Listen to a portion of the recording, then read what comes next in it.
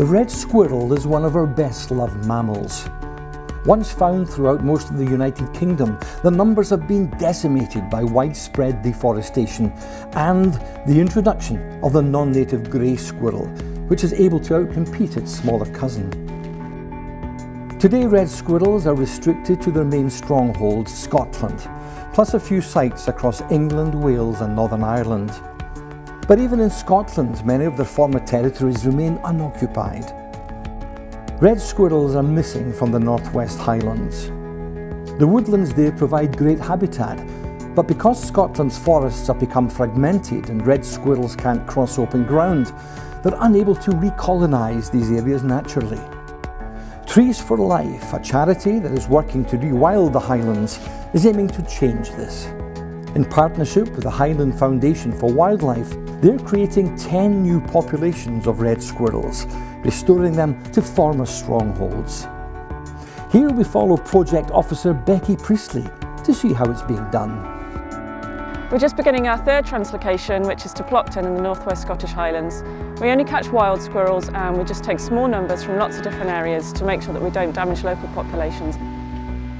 So this is one of the sites where we're hoping to catch a squirrel. I installed this feeder about 3 weeks ago and I've kept it topped up with peanuts.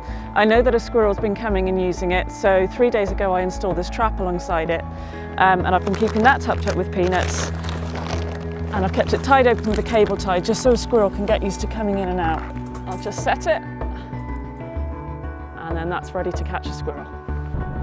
So that's the final trap set. We've got 7 set altogether. So we're just going to head off now and go and check the traps that we've already set and hopefully we'll have caught a squirrel. Okay, so great news, we've caught a squirrel. So that's a really nice looking squirrel, so I'm just going to cover it over with a dark cloth just to minimise stress as much as possible.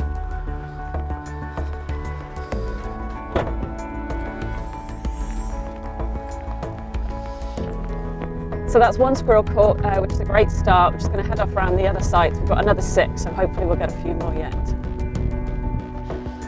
Okay, so we're back at the 3rd site where we started the day and it sounds like there's another one in the trap.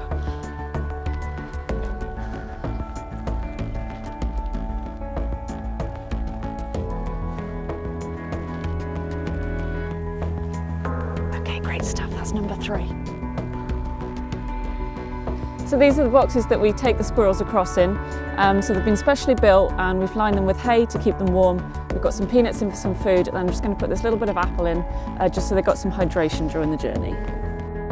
We just need to do a health inspection just to make sure that all the squirrels that we're going to take across are fit and healthy and haven't got any diseases. So first of all we transfer it from the trap into this sack.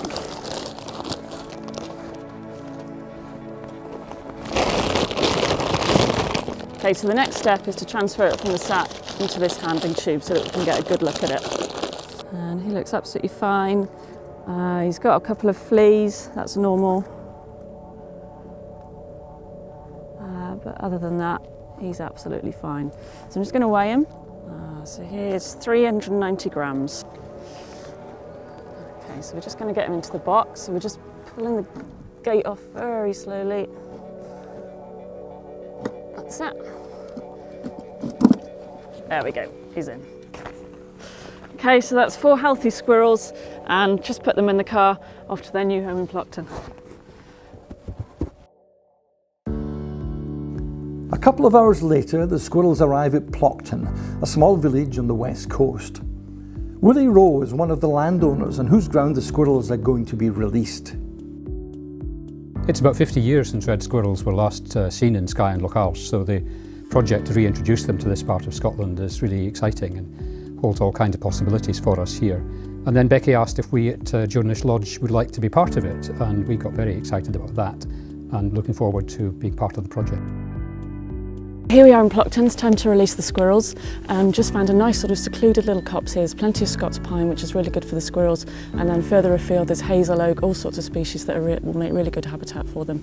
It's starting to get a little bit dark, so we need to crack on and release the squirrels as soon as possible. The next thing to do is just to put this feeder up close to the boxes. We provide supplementary food for a few months after we release the squirrels, just to enable them to settle into their new habitat easily. Okay, so the final thing to do is to actually release the squirrels. So I just remove the tape from the box. And then I'm just going to stuff a little bit of moss in the entrance hole because it will stay in here overnight. And then we'll leave the squirrel alone and it will find its way out in its own time in the morning. As night settles in over Scotland's west coast, the squirrels are all safe in the transit boxes in their new forest home. As dawn breaks, they will naturally want to feed and will leave the boxes to start their new life. This project is a really valuable contribution to red squirrel conservation, but it's not only the squirrels that benefit. Claire Munday is one of the landowners at Shieldig, where Trees for Life reintroduced red squirrels last spring.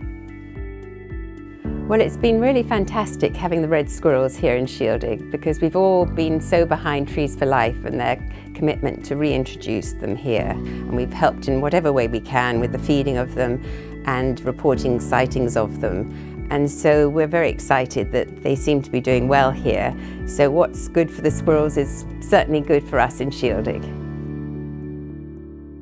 Over the next 2 years, Trees for Life plans to restore 8 more red squirrel populations, creating a new stronghold in the northwest Highlands. Their presence delighting both residents and visitors alike as they go about their squirrely business.